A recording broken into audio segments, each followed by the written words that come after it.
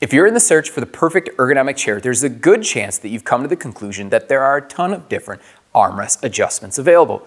But the truth is there are 4 common armrest adjustments, with the difference being how they each adjust depending on the chair.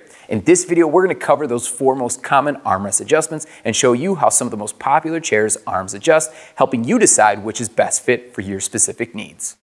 Confused about office seating? BTOD TV is your #1 office seating resource. Subscribe today so you don't miss out on any of our future content. Hey guys, Greg with BTOD TV. Here at BTOD, we get a ton of questions surrounding armrest and armrest adjustments. Some of those are more specifically, how do arms adjust, what adjustments do I need, and are some designs more difficult than others to make adjustments to? That's the reason why we created this video surrounding everything about armrests and those adjustments. The first adjustment that we're going to cover is height adjustment. The height adjustment function on an office chair's armrest is one of the most basic and also one of the most common adjustments. But it's very important as it helps to get your arms set in a position to help reduce the stress that would be found on your neck and shoulders if you didn't have the proper support. The first one we're looking at here is a 100MC chair, and this is using a push button function to make its height adjustment. The next one that we're looking at is on the ME7 ERG, which uses a ratchet function. As you're pulling the armrest up, it's locking in different positions. As you get to the top position, you'll see that it falls.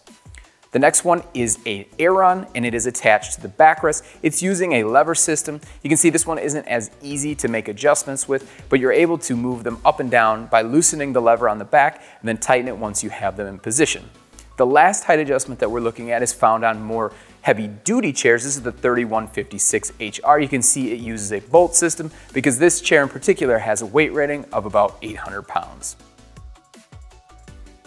The second adjustment that we're looking at is width adjustment. Now this is important as it will help to fit different width bodies and also help with different types of tasks that you might be doing at your desk. The first one and the most common is going to be the arm pad that actually makes the adjustment. And you'll see it here on the Leap V2. You're simply able to slide the arm pad left to right to make width adjustments.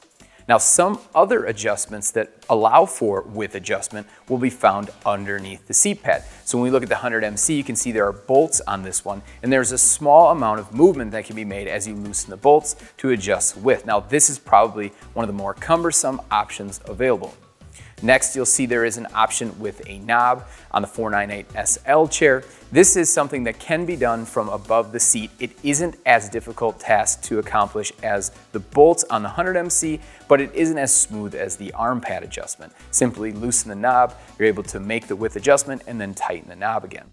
The last one is the Affirm chair, and again, this is underneath the seat that you can make the adjustment. It's using a lever or a button functionality, so as you press down on the lever, you're able to slide the arms out. Something unique about the armrest on the Affirm chair here is that it does have the adjustment underneath the seat. It also has an adjustment on the arm pad, so this one's going to give you the most flexibility when looking at the width adjustment on the armrest.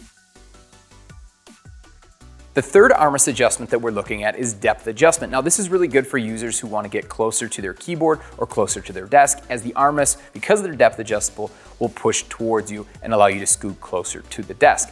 Most armrest adjustment when looking at the depth are going to be like the Akira chair here, where the arm pads themselves are sliding back and forth. This is also a good adjustment for those who like to recline in the chair and have good arm support. So a good example is when I'm sitting in the 100MC chair, this does not have depth adjustment. As I recline, because the armrests aren't moving in tandem with the back, the gap is widening between the armrest and the backrest, not giving me good support when in a full recline. Compare that to the ErgoHuman ME7 ERG chair, which does have depth adjustment. As I'm reclining in the chair, just because the backrest isn't necessarily moving in tandem with the actual arms themselves or the seat, I'm still getting good support as I'm able to bring those armrests closer to me when in the recline position.